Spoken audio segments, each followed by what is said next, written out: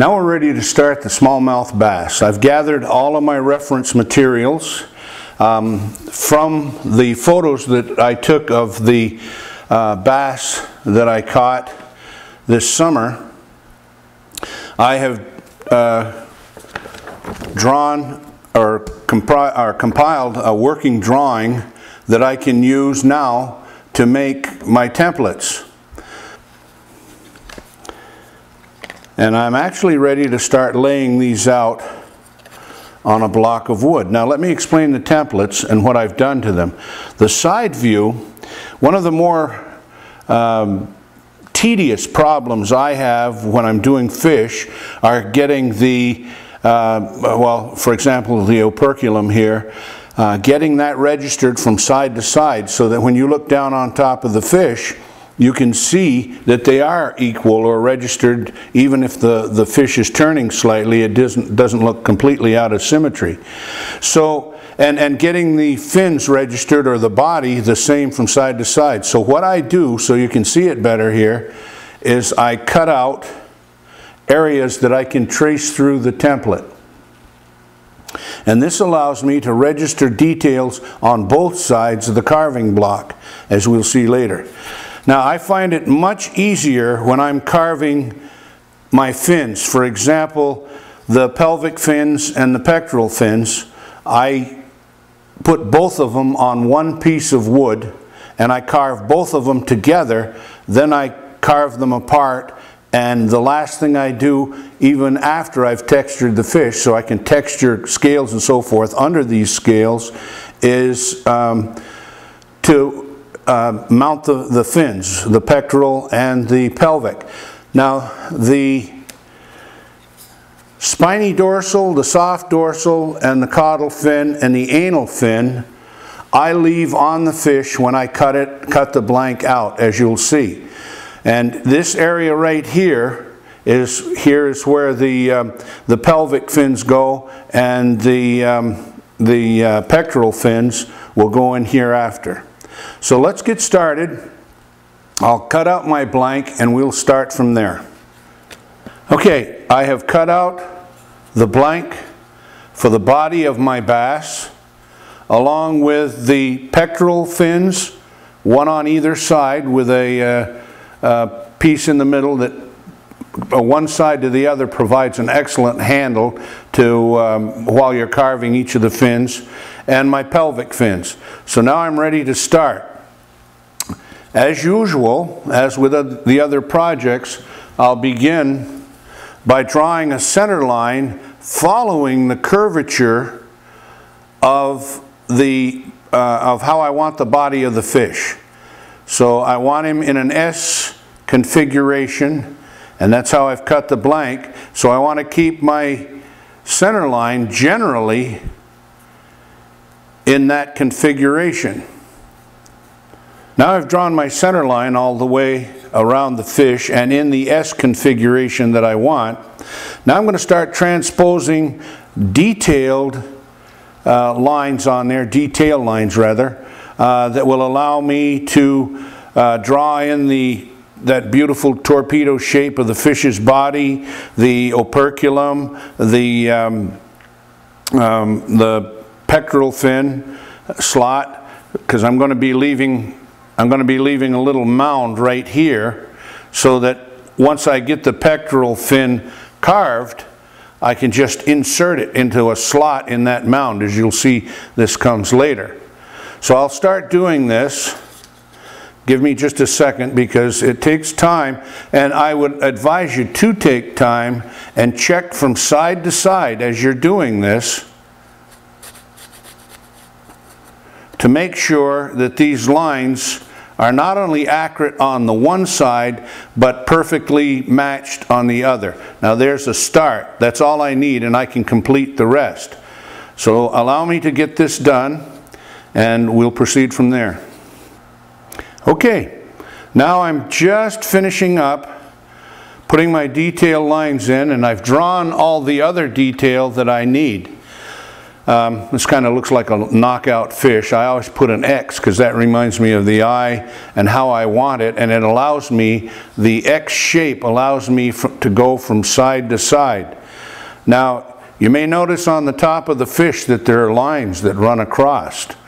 Those I have tried to put in at a 90-degree angle to the center line, which allows me to put, for example, the part of the gill plates in there, the operculum and the preoperculum and all of that. Plus it also allows me to register the eyes more accurately from side to side.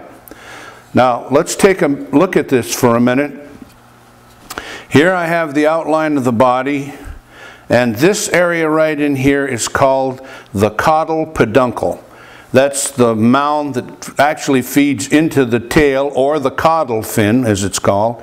And that's very important when we're doing scales later on, because when we're sizing these scales, please stay aware of the fact that all the scales are not the same size on a fish, and they have quite a radical change in the area of the where the caudal peduncle and the caudal fin itself join.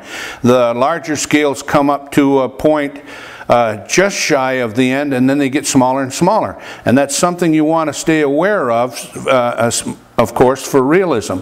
And then on the operculum and the gill covers all through here, we'll deal with this later, but if these scales on this size of fish were like a 1/4 inch, up here they would be like a 1/16 of an inch in here. So stay aware of that and refer often to your references so you get as realistic a carving as possible.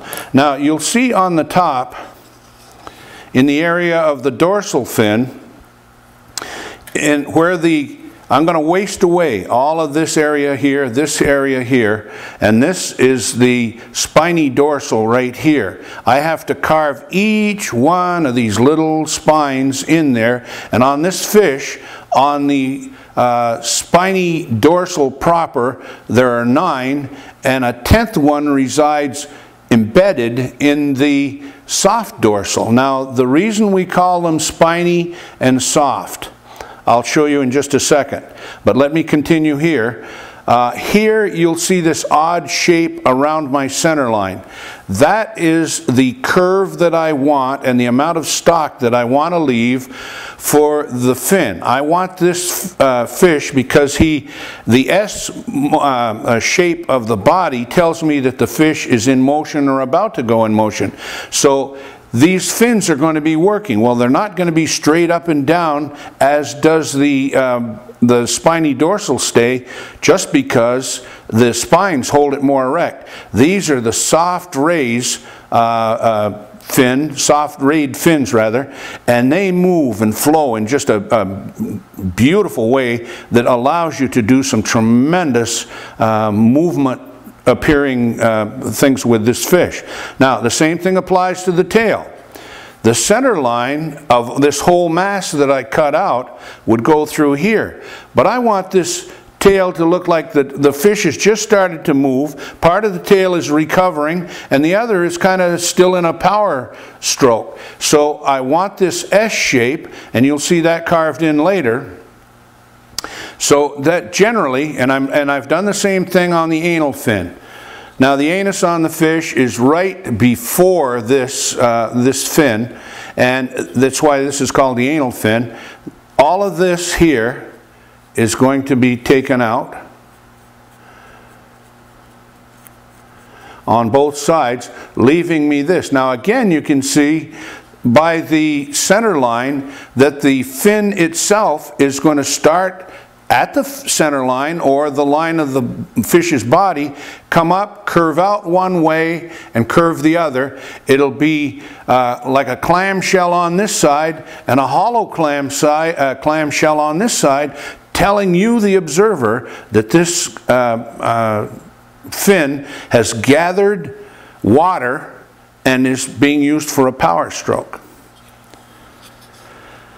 So now I'm going to start relieving away all of the excess wood that I don't, and I haven't drawn many crosshatch lines in here because it's fairly obvious from this line to this line that this is what has to come out, and I know I have to follow this. I'm going to be using a safe end cylinder Typhoon bit, 1/4 inch shaft, and rather than start in here somewhere, you want to start at the top and begin following these lines right here, but from time to time keep your eye here so you don't override this line here, because this is a beautiful line of this torpedo body that you're going to shape into a nice smooth look, and you don't want to cut down in here and have any lumps, because this is a nice straight line, although it has humps in it, or a hump.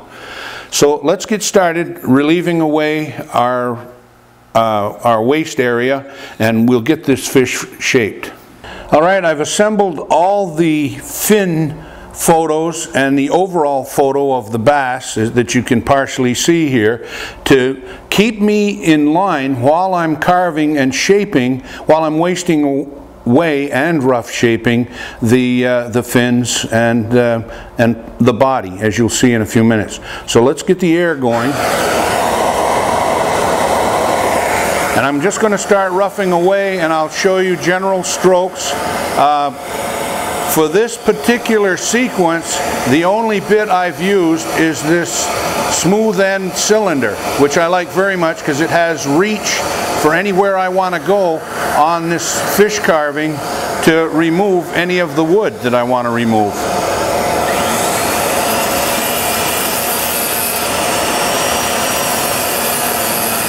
Now you see, as I'm cutting, thanks to that beautiful smooth end, I'm not cutting into there, and this is a new bit, so a little bit of the paint that they use is wearing off, but it helps you to see it even better. Now I'm keeping track of where I'm going here.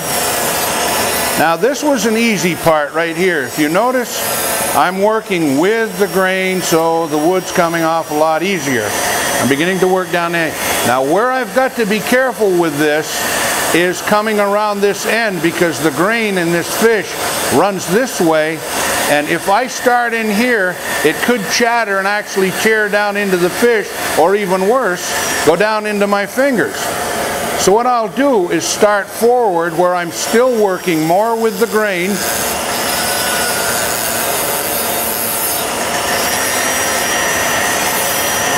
and I'll begin cutting down now to my body line.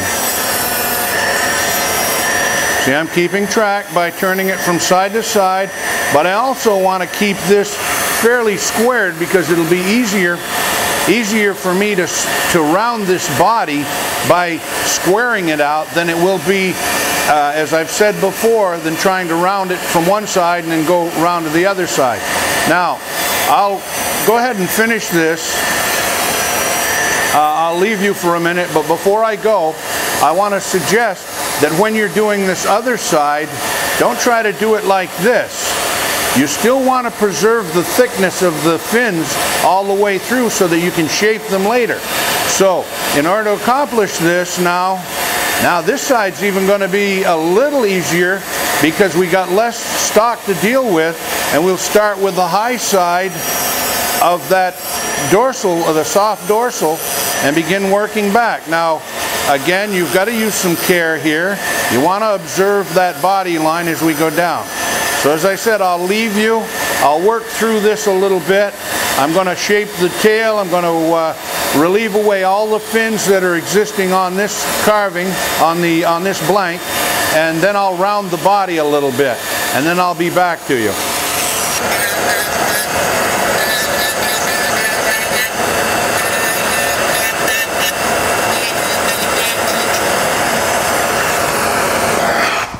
Now, I've done all the shaping, as I said while we were away from each other.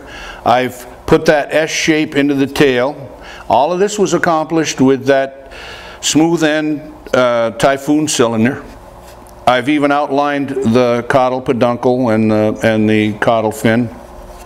I've even rough shaped in here, and with the tip of it, by dragging it this way, I have begun to hollow these fins that I talked about. Now I want this fish to look like he's just going in this manner, and I try to visualize, all right, if he did this movement with his body, what would happen with these fins? Well, I like the tail because that's visually sound for me, but I had some, at first, a problem deciding how I wanted the soft dorsal and the anal fin, and I decided he's made a stroke like this, which is going to fold these softer fins over this way. So the rounded part will be this way, down, and the other side will be the cupped side. I say this way, I mean that clamshell outer shape and the hollowed clam inner shape. I've narrowed out my spiny dorsal, and I've shaped through the head. Now obviously when I shape through the head, as you can see I've done, this is going to be rounded off, and I lose all of this detail. So in order to reestablish this detail, I simply take my side template and register all the marks that I had, and there'll be a vestigial amount of line left in areas, and you can just register it with what's there and reestablish all the detail you want here. Now on the head, you want to be very, very cognizant of how this fish's mouth is shaped. What is it that's in here? You don't need to know all the parts of the operculum or the operculum mass or their names, but what you do need to know are their shapes and how they apply to the particular fish that you're doing. What about the shape of this? If I look at this fish, can I tell that it's a largemouth bass or a smallmouth bass? Well, based on what on the upper maxillary area here, what I've put in here, on a smallmouth bass, this section of that upper lip, let's call it, goes through the center of the eye, which tells me that this is a smallmouth bass. If it were a largemouth, this part of the lip would be clear behind the eye. And that is about the only distinction while I'm carving that I'd be able to tell immediately whether this was a largemouth or a smallmouth as far as species go. I've drawn my X's, I've put circles around them and located them. Now I'm ready to start putting in the eyes and start carving in all this detail here. So let me prepare, I'll get my bits out. What I'm going to use, as I did with the rabbit and with the mallard, in setting any eye, I use a ball bit to establish the eye cavity, that nice concave hole that fits my eye. I've left the eyes, I will be leaving the eyes rather, in the bag, the plastic bag, so that they fit in and out. Now with a bass's eyes, you want to remember, and this I probably won't be verbally covering with you because I'm going to leave you while I put the eyes in, because I follow exactly the same steps as I did in the eye setting sequence. But the bass's eyes are they're plumb to begin with, but on the bottom part of the eye there is like almost the absence of any eyelid at all, whereas on the top there is a fleshy mass that's called the sclera that allows his eye to flex up and down this way. And a fish's eyes don't move as ours do. This fish can look down on his left side and look up on his right side. And I have hundreds of photos that prove this, along with ichthyology observations from other folks. To further what I was talking about as far as the bass's eyes go, if you look, here's the eye proper, and look over the top of this eye, even on this photo, and you'll see this fleshy mass here that joins the top of the eye. This is called the sclera, and as I say, when you carve, and when I model in, as you'll see when I finish this project, the sclera will be very evident as it is on the fish itself.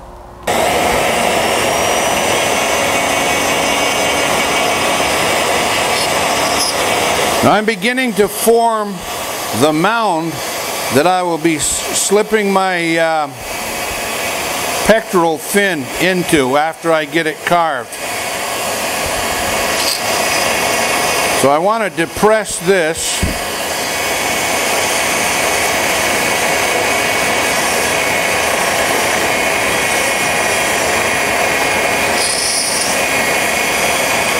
And I'm just going to let it roll back out into the body. Now even when I do a little tiny short stroke like this, you notice my thumb is still engaged, engaging rather the blank, just so I don't be slipping out. Okay, there's that little cut I'm going to need, and I can improve this or enlarge it, do whatever I want later. But by shaping it now, I have it located, and I know I won't be mislocating it later on. Now I'm going to start by using a drag stroke.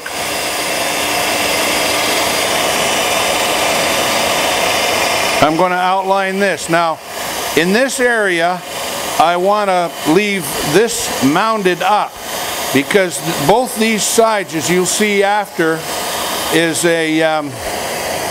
are a whole lot of arches, and these are called the bronchiostegal arches. Yeah, I even had to remember how to say it. So I'll start outlining this, and all I do to outline these is take this flame shape, drag along the line, and relieve away the shape that I want, then come back after and waste away where I've relieved. Now, these are kind of stacked one on the other, so I can keep relieving like this. And it doesn't take a great deep cut, as you can see, to confirm, if you will, the shape of the operculum area here. Then I'm going to go on, cut in my eyes, cut in the lips, and I'll come back to you in a few minutes. Now I've finished the detail and the shaping of the body and the smoothing of the fins. Now when I smoothed this fish out, I used a cylinder, a sanding cylinder on a mandrel, and I smoothed out here, I smoothed all the way around here. Because this thing sticks out, you want to use a little caution here. I'd like to show you how to load a tapered split mandrel. This little mandrel right here is probably one of the more important sanding devices to sanding feathers, feather groups, jowls on the sides of heads, or just general sanding. The beauty of it is, once you see it's loaded, you'll see where you can actually steer the sandpaper within a groove. The sandpaper will actually follow the groove, and we'll be using this later on when we do other sequences, so you'll see it in action. But I wanted to show you how to load this to begin with. Now, what we need are a pair of sharp scissors. Please don't get these from your beloved sewing box. She gets very upset when I cut sandpaper with her sewing scissors. And you need cloth-backed sandpaper. The paper back doesn't work well at all. Use the cloth back. You need a template to cut the sandpaper to size, and you need any kind of super glue. So we'll begin by cutting the size that we need from the template. Now, if you notice the template, and I'll refer to this from time to time, the template, I made this particular one out of a piece of aluminum flashing, has a right-hand corner. That's very important that you not only maintain this when you cut it out, but you keep the right-hand corner. For a right-handed carver, you keep it to your right hand. To a left-handed carver, you keep it to your left hand. Because I'm right-handed and I cut this the same way every time, the grit has to be a certain way when you use the template to cut your sandpaper. So I marked grit, hopefully you can see that, on top of this, so it's always a reminder to me, I've got to use this with the grit up on this and the grit up on my sandpaper. So now I'll just place that. Here's the grit up on my template. I'll place that against the sandpaper, and I'll use my old non-sewing shears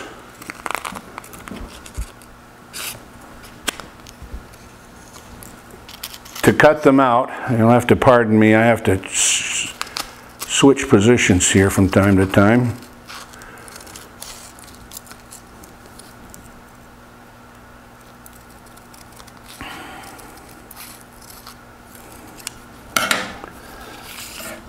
And now I've got the shape that I need. There's my right angle corner, and there's the long point that I'll actually wrap down around my mandrel. So I'll set this aside. Now I'll take the mandrel, and if you feel there's a stiffness to the sandpaper, run it two ways across the edge of a table. Let me get a block of wood and I can show you here. Make believe this were the edge of the table. I would hold it like this and run it down. You see this crease right here? What it's doing is breaking the bond but not loosening the grit. And then run it the other way, and you can see how it goes as it goes over the edge. All it does is condition the paper. Again, it's a misnomer to call it sandpaper when we're using a cloth back. Then here's my right angled corner, and I'm holding my split mandrel, and I run that into the mandrel so that I've got kind of a flag here. Now I try to keep it even to begin with. What I want to do when I'm done wrapping this is have this point down here at the bottom so that I can take one drop, and I repeat, one drop of super glue and set it under this tip once I've wrapped it. So let's start wrapping.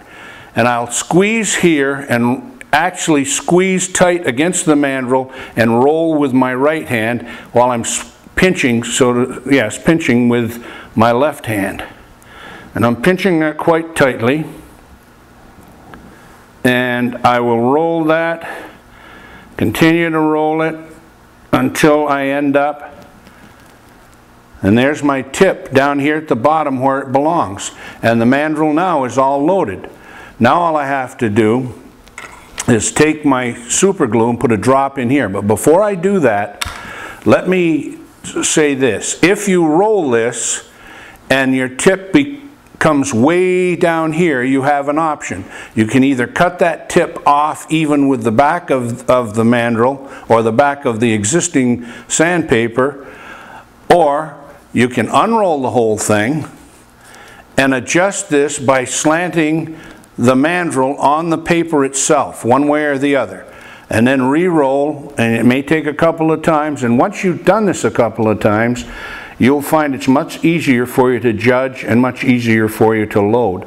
I use these from 100 grit to 200 grit sandpaper, and I usually load 2 or 3 of them at a time so I don't have to stop when I'm carving to load the mandrel. Now I'll just put a little drop of super glue on here. Now when I say a little, I mean exactly that. It doesn't take much at all. Like that's way too much. Now, why I mention this and why I did way too much, you think I didn't plan that. When I close this off and hold it, the excess glue is going to my finger. So the whole thing will be stuck there. So I want to make the point here, as little glue as possible to hold it. Now, there is the result of too much glue. Thankfully, I can peel it off, but I'm still ready to go. After I sanded the tail and the body proper with this large sanding sleeve, I had to reach in around here to get smoothness on the fins and where the body meets the fins. This is that split tapered mandrel that we loaded, and you'll see just how beautiful. You see, there's nothing but a wrap of sandpaper right here, and the mandrel ends about a quarter of the way back. As this gets warmer, see, I can reach in there and do any number of things. Where I want to go around this fin, for example, I can go like this, and actually you can see as it gets warmer it steers itself. It's almost like it's flexible to go through that, and that's what makes this such a beautiful little unit to use, where you have rises like in here. See, I can follow that, and the configuration of that split mandrel allows me to do it and smooth it out as I go. Then I can reach back here and really not only partially shape, but smooth this down in preparation for putting my caudal fin, the soft rays in. Even to smoothing surfaces like this.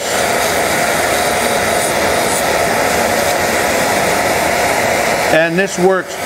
It's a beautiful thing to use for outlining feathers and smoothing feathers after you've outlined them and raised them away.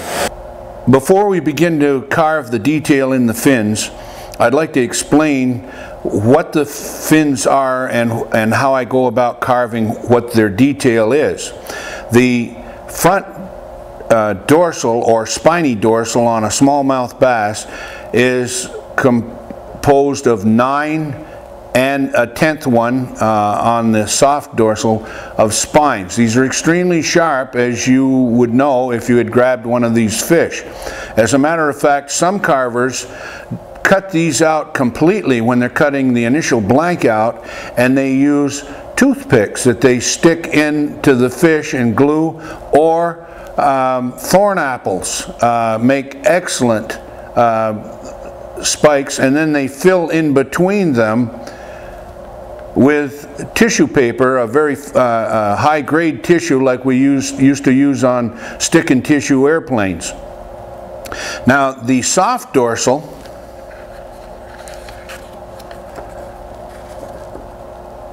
as opposed to spiny rays has soft rays, and this is what they're called, soft rays.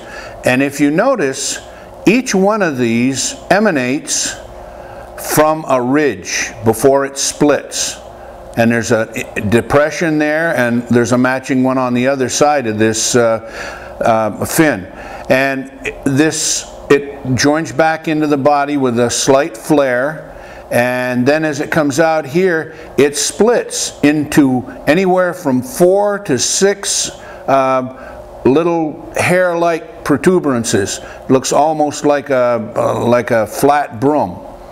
And this is what you've got to carve to make this a realistic looking fin. Each one of the soft rays, as it comes out of the various fins, comes off this ridge and then splits, as I said before, into anywhere from 4 to 6 or even 8 hair-like sections. What happens when I carve this, I carve this groove that's starting from the body down here comes out, the groove comes out and then comes to a point. Each groove comes to a point, as you can see on this. See how this comes out and it comes to a point because these splits flare out. I hope there's not a great glare on there. So that's how I'm going to accomplish this and keep this whole shape of the dorsal, the pectoral, the anal fin, and the pelvic fins in mind as I do this, and you'll see how they take shape. Okay, I've started to lay these out for you, and I'll show you these. If you notice on the photo where the split comes at pretty much at a particular area, and it's about 1/3 of the way down the dorsal fin. Now when I started to carve these, I had these spines drawn in on the flat fin, and then I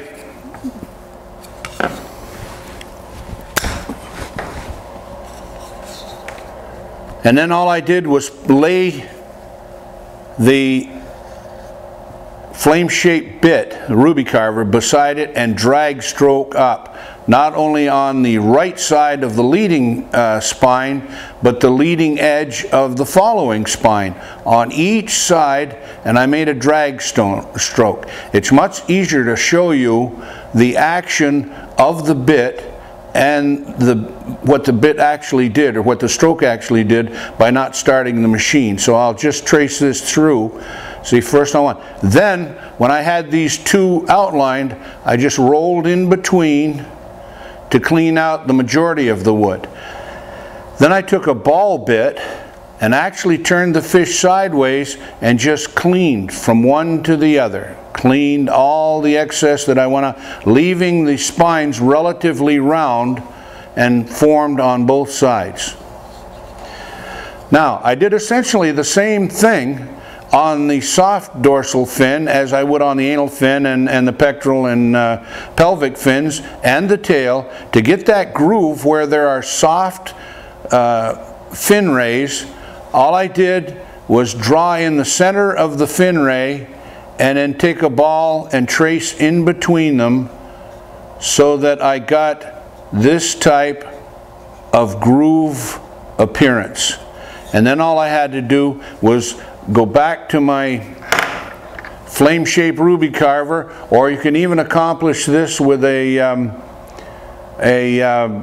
round nose bit, ceram cut, a blue stone, and just set it in here, roll, set it here, roll, roll, roll, roll, roll back, and lift it out so you get a V shape where the soft ray begins to split. Now, to finish the detail of the soft fin rays, the splits on the end, I'm going to use a skewed wood burner. I've already checked to make sure that it isn't going to overburn. I've set my burn power, and I want to establish this split look at the ends and or at the tips of the soft fin rays. Now, I'm using a skew wood burning pen, and what I'm doing, these inverted Y's or these upside down V's that compose the tips of the soft rays on the fin, I'm first making the outline of the V where it meets the ray in front of it, and then the other side of the V where it meets the ray behind it. Then I'm reaching back into the first split and dividing that, and then reaching right beside it and dividing that whole V into fours. Now, if I want to make it elongated, the trunk of the Y slightly elongated down that ridge that I've made, I can go back and elongate it by just touching and coming back. This is roughly the shape of the soft rays. I have the ridge that emanates from the body that splits once and then splits again into fourth, and then sometimes even splits again into sixes. So that's essentially the basics to carving the soft ray fins all the way around the fish. Before we establish the size of the scales and put the lateral line on and work from there, I just wanted to catch up on the detail that I worked into the head of this fish. I've already somewhat addressed the mandibles and the operculums, but I wanted to show you underneath. These are those bronchiostical rays, and on this particular fish I believe there are 6 of them, and this is just part of his breathing system, the gill system, but they're very important when you put them on a fish for realism. If you look right in here, and this is a beautiful place to show just a dab of color on this fish, right in here is just a little bit of that beautiful red gill sticking out. And when it comes time to paint this, that'll make this fish stand out, that when you look underneath you'll see this red. So I wanted to show you this detail. Now let's establish the lateral line. Now the lateral line is this minuscule little line that runs along the side of the fish that starts at the gill plate and goes all the way back to the tail or the caudal fin. Now this is a sensory line. The fish pretty much hears with this. He can sense splashing, whatever, but it's the closest thing to an ear that I can describe. I'm sure an ichthyologist would describe it in greater detail, but I want to just show you the form of it and how I apply it to the fish when I'm laying out for scaling. Now, I'm going to put based on my drawings here, I'm going to start by putting my lateral line in, and what I like to do is just put it in, draw it in different, put dots in or marks in different places, and I bring it on this fish right into the center of the tail. So, and now I'm just going to start drawing that in, just to initially give me a rough idea where that lateral line runs. Now, when I want to decide what I'm going to use for scale size, I'm going to refer to my to my reference books for one thing, and to photos, but I'll also refer to my center line, and I'll go from the center line down. And as I recall, on this particular size, on this particular fish, there are 12 rows of scale from the center line on top down to the lateral line, and there are some 21 to 22 rows of scales from the lateral line down to the forward part of the anal fin. Now I have to go back and look this up because I'm doing this from memory, but I do know on this particular fish I have discerned that I need a 1/4 inch scale for the main body. For in this area I need not only 1/4 inch scales, but I have to go down into the size as small as a 1/16, and in the caudal fin area I'm going to transition from a 1/4 inch to an 1/8 down even in smaller to a 1/16. This is something that you should pay great attention to when you're putting your scales on.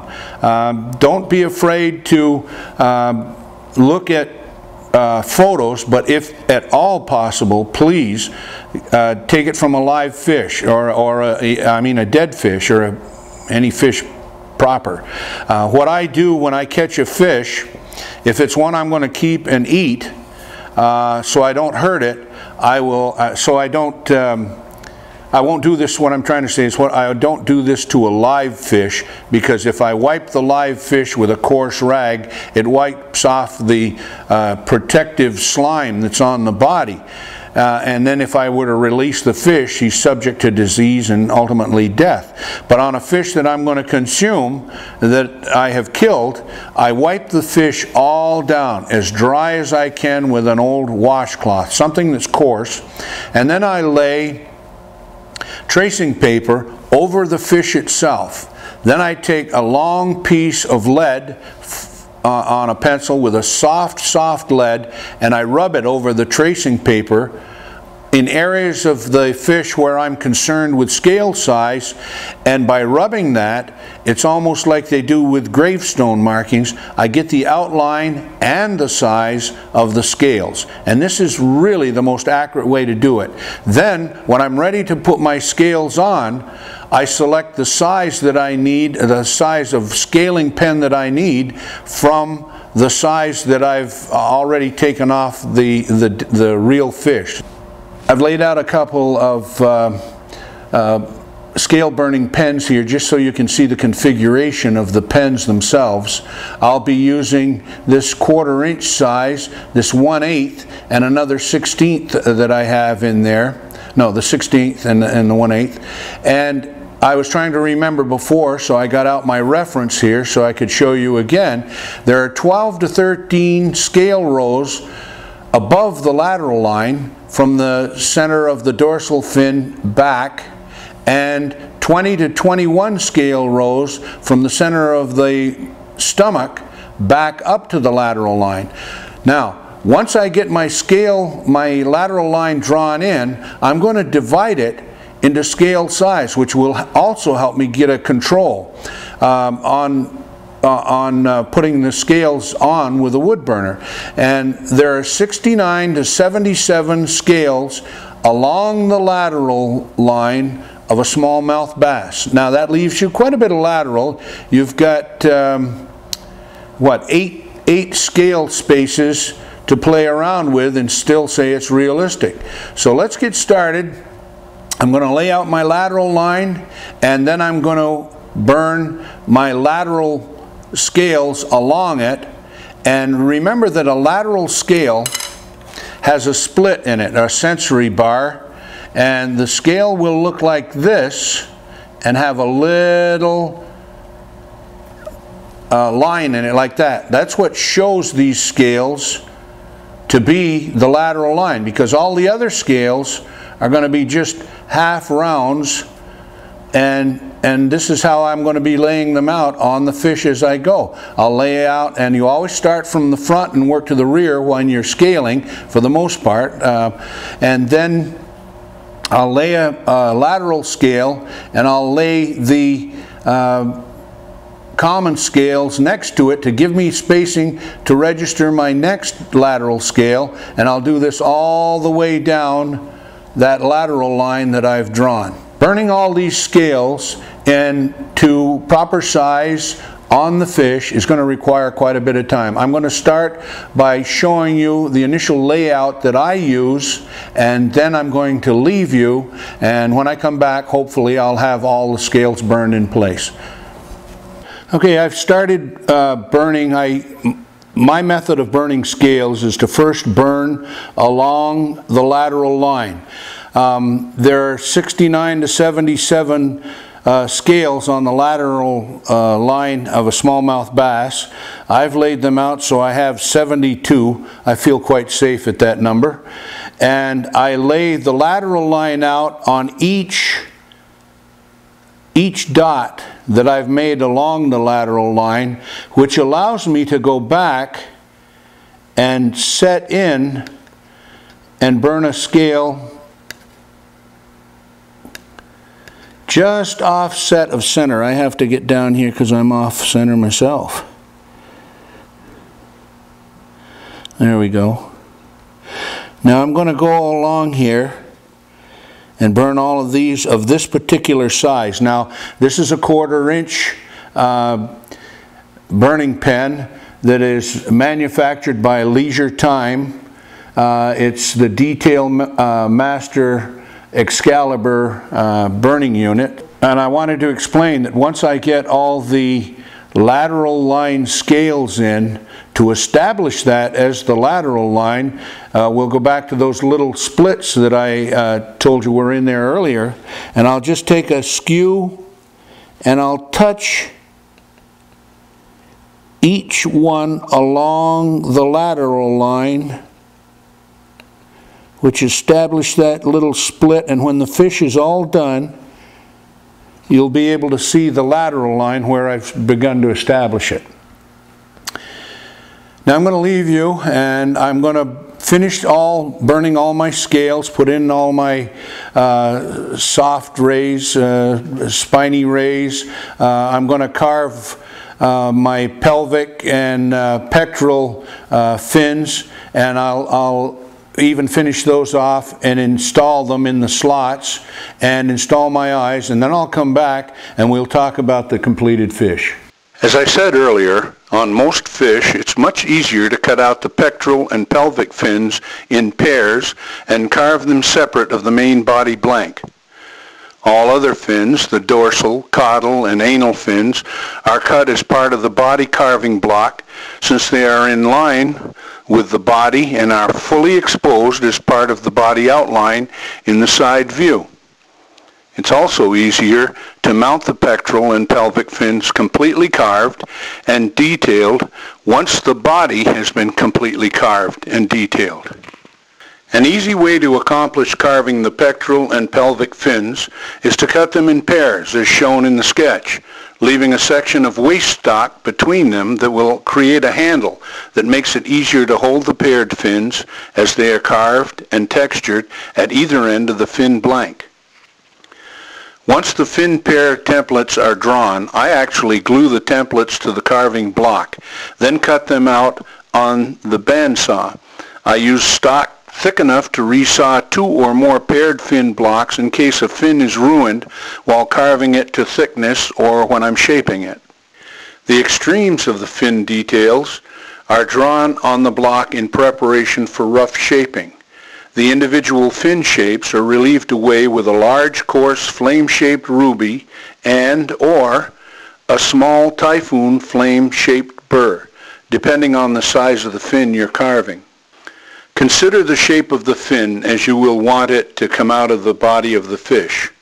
As an example, depending on the curvature of the fish's body, you may want more curvature for one pectoral fin than the other, or the tip of one fin to be positioned out away from the body further than its mate on the opposite side of the body.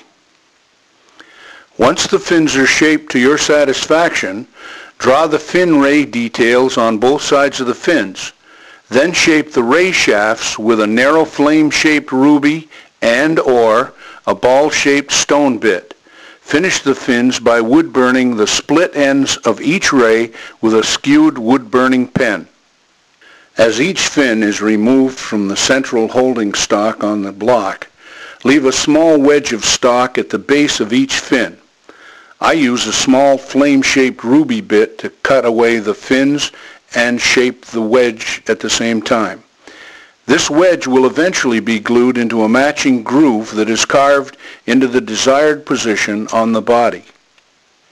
As may be seen earlier on this CD, the locations and extremes of the fin base grooves were carved as the body was being shaped. But some final fitting will have to be done once the fins are finished and ready to be fit to the body. You should determine the angle and depth you want for each fin's final position. A small flame-shaped ruby carver is the best bit to accomplish shaping the groove to the fin wedge. Once the fins are properly fitted, glue them into place with a 5-minute epoxy-type glue. To accomplish a realistic appearance, be attentive to your working sketches and reference photos with respect to the manner and shape that each fin assumes as it leaves the fish's body. There.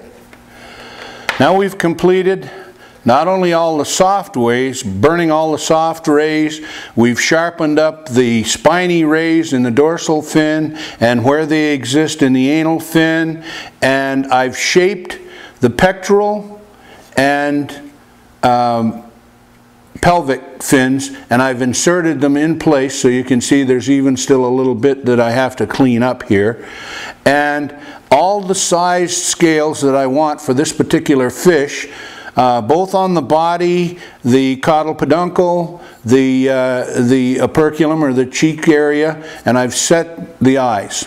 I've put the nostrils in, as you can see, and that was done with my small flame-shaped diamond bit. And all you do is plunge it and then make a little moon crater around it, and then in front of it is a hole, and the water goes in and out through when this fish is using his nostrils. So there you have it. There's the completed smallmouth bass. I'd like to turn him around so you can see the detail that we've worked into it. You can see very clearly that lateral line. It may be a little more pronounced, but when I paint this fish with an airbrush, I can fool the eye into believing that perhaps there wasn't a mistake here or a mistake there. Now once I've finished the fish and I've got everything the way I want it, sometimes when you're burning, the tips of the scales will really rise away and make the fish look unnatural, more Neanderthalic or prehistoric rather. So what I do is I take a bristle brush, which is a stacked plated bristles that go on a mandrel, and at a slow speed I'll start touching against that and knock the edges. As you can see, the white part that's appearing on the scales that I've burned, and it brings it down and makes the fish look a lot more natural. And this is one area where actually it's a little easier just to rub it on, because I don't have to use my thumb fulcrum, because it's a very light touch and I'm really not cutting anything. All I'm doing is cleaning. After I'm done, I'll take my rotary brush and I'll clean the fish away from the scales and try to pull out every bit. This would be running. I just want to show you the method I would use, and in light strokes I would go over all of this to clean it up in preparation for sealing the fish.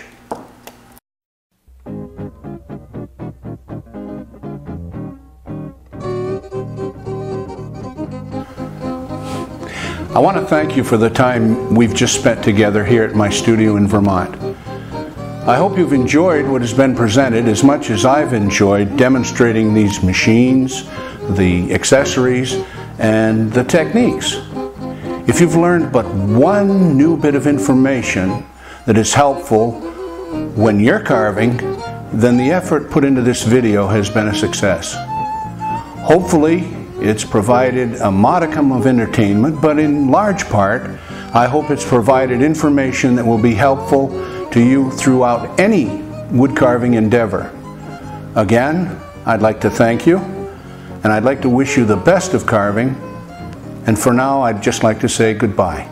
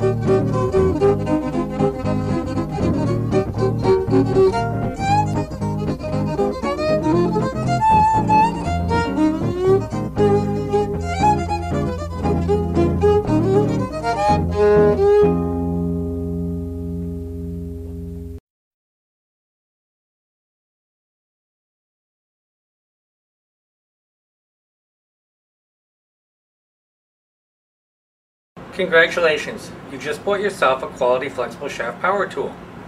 I'd like to take the time to explain a little bit about it, the common terms, how it's used, and the maintenance. But first things first. Let's take a look at a typical Foredom Power Tool kit.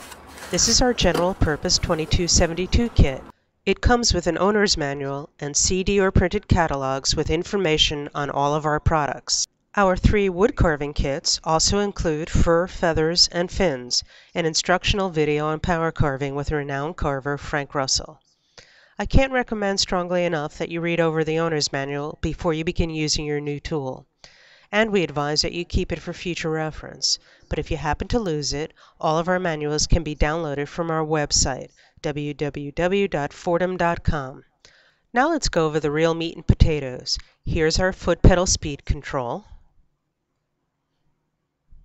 motor, shaft and sheath, and handpiece. Let's take a look at the handpiece first. It's the part that you hold onto and the burrs and bits go into. It's attached to a long, black, flexible shaft, hence the name Flexible Shaft Machine. This handpiece can be removed from the shaft by grabbing it like this and giving a good yank. It's as simple as that. I'll have more to say about attaching and removing handpieces later. Next, we'll look at the shaft and sheath. You'll notice I said shaft and sheath, although he's only holding one item. It's really made of two components, an outer black rubber-like sheath that encloses and protects a metal inner shaft. This shaft looks like a tightly wound metal spring. The only part that you can see is this silver key tip. An important note here is that the tip should extend about 3/4 of an inch from the end of the black sheath. If it's not quite right, we'll show you how to adjust it to the correct dimension shortly. As we go up the shaft and sheath, you'll come to what we call the motor connector. That's this light gray plastic cone. The motor connector is what holds the outer sheath to your motor housing and protects the inner shaft connection to the motor. All of our motor kits have hanging machines like this one. This thing here is called the motor bail. We also have bench-mounted motors. These models come with a heavy-duty cast iron metal base and yoke that swivels. The base and yoke are available separately for converting any hang-up style motor into a bench model. When you look at the motor, you'll see that there are labels on the front and back that tell you lots of important information, including the model name, such as TX, SR, or L, the serial number, and specs like horsepower, max speed, voltage, and amps. Our motors also carry a basic warning label that everyone should follow, and that is to wear eye protection. Our newest motor, the 1.6 horsepower Series SR, has a forward, off, and reverse 3-way toggle switch on the front. Please make sure that it's in the off position when setting up your motor and before plugging it in. This is a good time to review our other safety guidelines. Always wear proper safety glasses and a face shield for protection. Secure the workpiece that you are working on in a vise or other work holding device. Always use a proper dust collection system or wear a respirator. This will prevent the inhalation of dust particles, polishing compounds, or other debris. Don't wear loose-fitting clothing or jewelry. These can get entangled in a rotating accessory. Always be sure to tie back or secure long hair. Secure the power tool to a motor hanger or to the work surface. And never operate any accessory at speeds above its maximum rated speed. Never use an accessory that appears to be damaged, loose, vibrating, or out of balance. Always disconnect the power cord before servicing the motor or removing the shaft or sheath. Never operate the motor with the sheath removed, and never change motor direction while the motor is running. Let me show you how we hang up our motors. This is one of our motor hangers. There's many different styles we have. Some clamp onto a desk, some you can put two on, some mount to a desk with bolts. They all come with these safety clips, which are very important. What you would do with the safety clip is you slide it on over the notch in your bail here, and you put it on like that. And what these do is they stop your motor from twisting and falling off when your motor starts up. Our motors have a lot of torque, and they tend to jump and twist when you first start them up. And that's normal. It's a good thing, having lots of torque. Do a little planning before you set up your work area. If you're right-handed, you're going to want to mount your motor hanger on your right-hand side. If you're lefty, you're going to want to do it on your left-hand side. Now, what that does is it allows you to work freely and get good access to what you're doing without having your shaft cross in front of whatever you're doing. Also, you want to adjust your height of your motor hanger up or down like this. So that way what you do is you can have a very nice access and you're not putting too much of a strain on your shaft. You don't want to bend your shaft sharply and any place like here or here. Those are no good. What you want is at least a 4-inch degree arc of radius in your shaft and nothing tighter than that. What that will do is if it's too tight, the bends like this, your shaft is rubbing on the inside and it'll prematurely wearing the shaft and the sheath when the bend is too great, causing lots of heat. Now we can attach the motor to the speed control. More than likely you have our FCT foot pedal speed control. It's the most popular. We have a metal version called the SCT, which is a little bit more expensive. Both controls have the same electronics inside, which by the way can be replaced if you ever have a problem. We also have a hand-operated dial speed control that other people prefer because it's easy to keep a set speed. That comes in handy for certain jobs that require steady speed, especially at the low end. like when using our new chisel handpiece to carve in relief. Uncoil the cords of your motor and speed control. Notice that the control has a 6-foot long cord that goes to a standard wall outlet and a shorter cord that connects to the motor. Please take note that this is a 3-prong plug and should be used in a properly grounded electrical outlet. With the motor switch in the off position, plug the motor into the control. Now plug the control into your electrical outlet. Flip the motor switch to the forward position. While holding the handpiece in your hand, step on the foot pedal. Step gently. The foot pedal operates a lot like the accelerator in your car. The farther you press down, the faster you go. Most tools and accessories operate best at low to medium speeds. The bigger the accessory, the slower it should go. At this point, why don't we practice removing and reattaching the handpiece? To do that, just firmly grab the handpiece in one hand and the metal tip of your shaft and sheath in the other, and give it a good firm yank. Don't worry, you're not going to break it. It's quite that simple. To put it back on, what you would do is, there's two methods. One of the methods that a lot of people like to use is slowly start spinning the shaft. Put your handpiece on very slowly. And the key tip will realign automatically into the keyway of the spindle. And when that happens, the chuck or your collet or your burr will start spinning slowly. When that happens, just firmly press it on and you're going to hear a click. That means that the ball and the spring clip have reattached onto the metal groove on your shaft. So you're ready to go. Give that a couple of practices till you feel comfortable. Now, if you're not that comfortable with doing that while it's running, you can do it another way. What you can do is you look down your handpiece towards the keyway and you'll see that there's a letter C. That gap in the C is the keyway slot in your spindle. Try and align that with the key tip, and when that's ready, snap it on. Now that we've learned how to take your handpiece on and off, we're going to learn a little bit about changing out accessories in and out of your handpiece. What's an accessory? Well, let me tell you what an accessory is. Accessories are anything that goes into your handpiece and does the work. This is a variety. Foredom's got hundreds, thousands of different accessories. We've got our own accessory catalog. Accessories come in different sizes and shapes and different materials.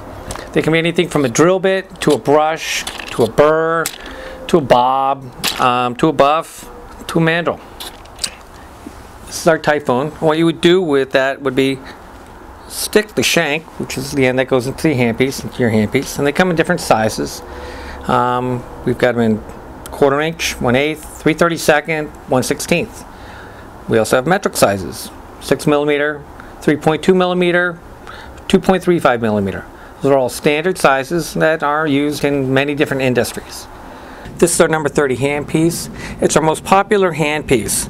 It comes in our 2230 jeweler's kit and our 2272 general purpose kit. The reason it's so popular is it's very versatile. It has a 3-jawed chuck that opens up to 5/32 of an inch. In other words, when you change out your burrs, and I'm taking out a 1/8 inch burr now and putting in a 3/32, you can have a lot of different burrs in there. You can start to see here how it has 3 different jaws. It also has 3 different holes for tightening each jaw, and that's what you would want to do every time you tighten. These are the 3 jaws of the chuck type handpiece. Each jaw has got its own pinhole for the gears on the chuck key, and that's what you would want to use to tighten and loosen each one. This is our 44T. It's a collet style handpiece. It's the most popular handpiece in our wood carving line, and the reason of that is it allows you to use the largest shank burrs, 1/4 inch, out of all of our handpieces. Let me show you how to change out a burr and the collet. The reason you might want to change out a collet is because with the collet style handpieces, the collets are specific to the size of the shank that you have. In other words, a 1/4 inch collet goes with the 1/4 inch shank burr. Let me show you how to do that. You need a pin and wrench, and you put the pin into the spindle to lock it, and the wrench on the flats of the chuck nut, and then you would spin that out. As you can see, this is your 1/4 inch burr. I'm going to change out the collet to a 3/32 inch burr. This is a 3/32 inch collet. Let me show you how we do that. It might take you a while to undo your chuck nut. What the chuck nut does is it screws down and tightens on the collet to tighten it in place. Now let me show you the inside here. This is the collet, and I'm going to change out the 1/4 inch collet for a 3/32 inch collet. Here's your 1/4 inch collet. Put the 3/32 inch collet in. We put the chuck nut back on. Screw that down. Takes a little while. Get it all the way down there and tight. Then you put in your accessory or burr. Put that in there all the way down, and then you tighten it up with the wrench on the flats.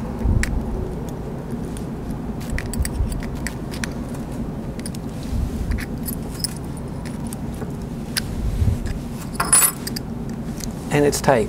Always remember to take the pin out before you operate this handpiece, because it locks the spindle and it won't be moving at all when you do that. Our 44T has been very popular. In fact, so popular, what we decided was we had people asking us for a shorter version to get into areas such as ski boots, tighter areas. So we made the 43T. This is a new handpiece. It takes the same collets as the 44T. The collets for the 44 and 43T go from 1/16 of an inch all the way on up to 1/4 of an inch, and we also have them in metric sizes, up to 6 millimeters. We also have a thinner version of the 43T, or number 28. The number 28 comes with the 44 and our deluxe wood carving kit, the 5200 kit. Since this is much more slender, it does not take large collets. The largest collet the 28 will take is our 1/8 inch collet. And it also takes collets on down to 1/16 of an inch. You change it out with a pin and wrench the same way you would do the 43 or the 44T. It's a nice handpiece, it's slimmer, and helps to reduce hand fatigue when you're doing very fine detailing work. While we're at wood carving, I wanted to show you our number 50 handpiece. This is a reciprocating handpiece. All the other handpieces I've shown you earlier are rotary. In other words, they spin like a drill would spin a drill bit. This actually has a hammer type action. We have over 22 different chisels that work with the number 50 handpiece. It's great for carving wood, styrofoam, and even soft stones such as soapstone and alabaster and pipestone. Another type of rotary handpiece is our quick change handpiece. It doesn't require any pin and wrench or chuck key to remove your accessory or burr or drill bit. The downside about that is that it only accepts 2.35 millimeter or 3/32 inch shank burrs. That's standard though in the jewelry industry and the dental laboratory industry, so they find that it's very helpful. To change them, you either move the lever, push pull, or press a lever. There's many different methods. We have over 4 different types. This is our number 20. It's in our number 2220 kit. It's a very popular one. To remove this, you would move the lever up 90 degrees, pull the burr out, and exchange it for another one, and plop the lever back parallel to the handpiece. These are the 3 typical type of handpieces we have. You've got a collet style, a chuck style, and a quick change. None of these require any maintenance. They're all pre-lubricated. The only thing you really need to do is make sure they keep the dirt and the dust out. If perchance you get a little grease in here, what you might want to do is take a Q-tip into the end where the shaft tip goes and wipe it out. This segment we're going to be doing maintenance on flex shafts. First thing you're going to want to do is unplug your unit and take the handpiece off. It's not rocket science. It's going to be very easy. There's just very little to do. We'll go through every step. We're going to start out with doing the maintenance on the shaft and sheath. That's the most common, most often requiring to be done. Lay your motor out on a flat surface. A couple of tools you're going to need are at least a 1-inch crescent wrench or spanner, flathead screwdriver, some of our Foredom flex shaft grease, and a rag. And what you want to do then is unscrew the set screw on the motor connector, which loosens up the sheath. And you slide the sheath all the way off. What we're doing here is we're going to re-grease our shaft and sheath. Needs to be done every 40 hours of use. What you want to do is wipe it down.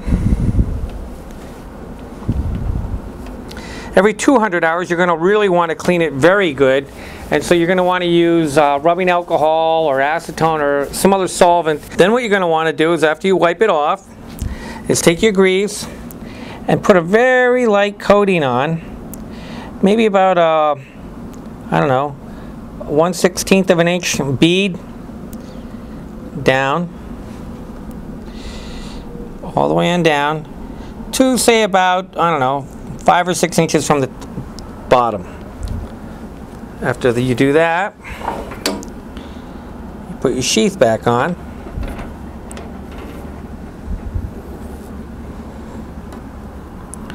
And slide that up. As you notice that there's a lot of play in between here. This is right where it bottoms out, and you could all bottom it out right up to there. But of course, what will happen then is you're going to have too much of your shaft sticking out from your sheath tip. To adjust the shaft and sheath, you want to adjust it so that you've got just about 3/4 of an inch sticking out. And you do that by sliding this in and out here. And once you get the proper adjustment, you retighten down the set screw, because that's what holds the sheath in adjustment to the shaft on the motor connector. After you're done adjusting the shaft tip for its adjustment, what you're going to need to do is, before you put the handpiece back on, you need to run your motor for about between 10 and 15 minutes at high speed. A lot of times what I'll tell people to do is put a trash can so that the shaft drips over it. What this will do is it'll heat up and rework and redistribute all the grease throughout all the way on down, and any extra will drip out into your trash can and not into your handpiece. If grease gets in your handpiece, it'll start making it overheat. Now what we're going to do is I will show you how to take off and replace the shaft. You take off the shaft using the 1-inch crescent wrench on your motor coupling here, on the motor connector, and what you do is, it's a left-handed thread. It's unlike the opposite one, the normal ones. So once you unscrew that, you don't need to remove the sheath from the motor connector. Now that that's done, you can pull that off, and you'll see the motor coupling, the shaft coupling right here onto the motor shaft. You unscrew this, and off it comes. And as you can see, that there's a flat area here on the motor shaft. It's on this flat that you want the set screw to set on your new inner shaft. When you put the new one on, you put that on all the way up tight, and you just screw this in. Don't forget, you're going to have to lubricate that new shaft, just like I showed you a minute ago. Now slide your motor connector and shaft assembly, sheath assembly on the shaft, all the way on up. Rethread that on. Remember that it's a left-handed thread, not your standard right hand.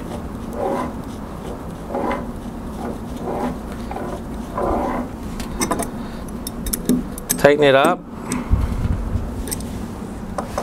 You're definitely going to want to make sure you've got the correct adjustment to 3/4 of an inch of your inner shaft sticking out from the sheath. Motor maintenance is very easy. The primary motor maintenance we have are replacing and checking the motor brushes. I bet you don't know what a motor brush is. Motor brush, we have 2 of them in every motor, one on each side, one here and one on the other side. and I'll show you what they look like. What they do is they transfer the electricity from the plug to the inside of the motor that spins, the commutator. Take off the motor brush cap here with a regular flathead screwdriver. The motor brush just pops out. That's a motor brush. This little carbon thing here wears down. When it's brand new, it's about 3/4 of an inch long. When it gets to 1/4 of an inch or lower, you need to replace it. And it's best to replace both of them at the same time, whether the other one needs it or not. The other motor maintenance that you have to do is blowing out with like compressed air in a little dust container in here, or with your air compressor. Dust that gets into the motor here. Just a quick will all do it. You get sawdust and other types of dust, metal dust in there, and it'll short out the motor. So you might want to do that once a month. Every 40 hours of use is a good rule of thumb. I'd like to introduce our TX motor. It's a 1/3 horsepower motor. Our SR was a 1/6. That was a universal type motor. This is a permanent magnet motor. It requires DC juice to come in, and that's provided by the foot pedal and the other speed controls, which we'll go over in a minute. Now earlier we went over the motor hanger and the spring clip here, and why that's so important is because these motors with heavy duty torque like the SR and the TX tend to twist a little bit when you start them up, and this spring clip helps them to stay on the motor hanger and not jump off, as you'll see when we turn that on. This is a great motor. It takes the same shaft and sheath that you have with your SR motor and the same hand pieces. It goes on the same. The maintenance is just about the same. The major difference that I said was in that it's a DC motor, permanent magnet, and with that you'd have the special foot controls. This is the TXR. It looks a lot like the FCT that you get with the SR, except this has got special electronics in it that change the current, AC current coming from your wall, to DC. That's what's required by the motor. We also have the dial controls and the metal foot pedals, just like you do with the other units. These speed controls have special shielded plugs, so that way you can't mistakenly plug in a regular control that does not have the electronics that switch out the AC to DC current required by the motor. It's very important that you use these, or you will blow the motor when you plug them into an AC outlet. We'll just plug in like that and just go. This motor has a speed range of about 500 RPM to 15,000 RPM. And it's great at low speeds that require a lot of power for heavy hogging out of wood or other industrial applications that you really need a lot of power at low speeds. This concludes our little mini DVD on Foredom Basics. I hope that you've learned a little bit. It's a great tool. It should last you many, many years. We've been in business since 1922. All of our motors have a 2-year warranty. If you have any questions, you can give us a call, or you can look us up on our website, www.foredom.com.